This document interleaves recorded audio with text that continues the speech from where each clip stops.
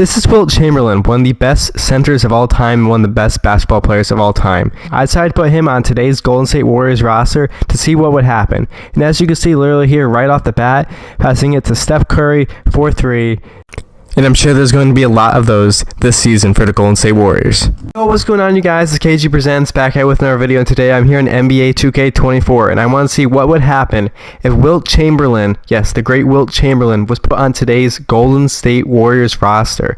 If you're ready, I'm ready. Let's get into this video and let's see what would happen if Wilt Chamberlain was on this roster. So obviously this team's still very good. Obviously you got Steph Curry, of course, Klay Thompson, an older Chris Paul, Draymond Green, Wiggins, still a very solid team. Are they a championship contender? Probably not, but with the addition of Wilt Chamberlain, which is exactly the position that they need, because they literally need a center compared to every other position. And I'm not saying Looney's bad. I think Kevon Looney's a pretty solid center. Except, compared to Wilt Chamberlain, of course you're going to take Wilt Chamberlain. Wilt Chamberlain is one of the best centers of all time. So, here I am, Wilt Chamberlain, 7'1", 275. He's on the Golden State Warriors roster here. And let's see how the rotation is going to look here this season. I'm not proposing a trade. I am trying to see how the roster is going to look. So we're playing him 38 minutes. He's a 99 overall. All these stats are good. Obviously, Curry's going to get the next most minutes.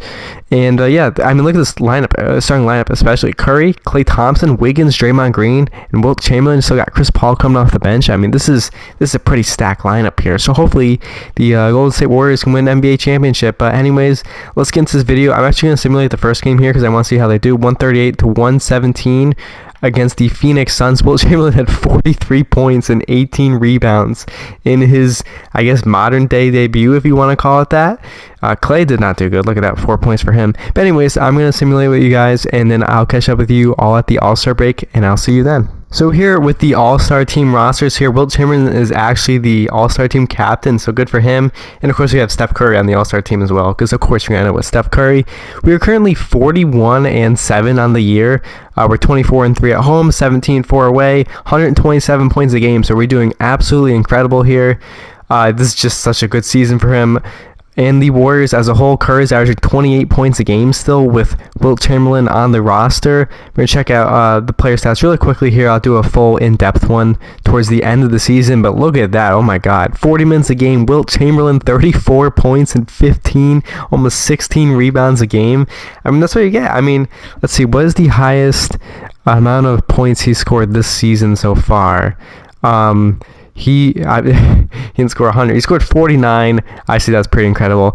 This man's the only player all time to score 100 points a game. Anyways, good season for him. Good season for the Warriors. I'll catch up with you guys at the end of the season, and we'll go over the stats in more detail, and potentially the Warriors will be going to the NBA Finals. Wilt Chamberlain is your MVP, of course, 34 points, 16 rebounds a game. He also shot 16% from 3. I didn't know Wilt had that kind of range. Good for him, I guess. Victor Rookie of the Year. Chris Paul still wins 6th Man of the Year. Wilt also wins Defensive Player of the Year, so good for him.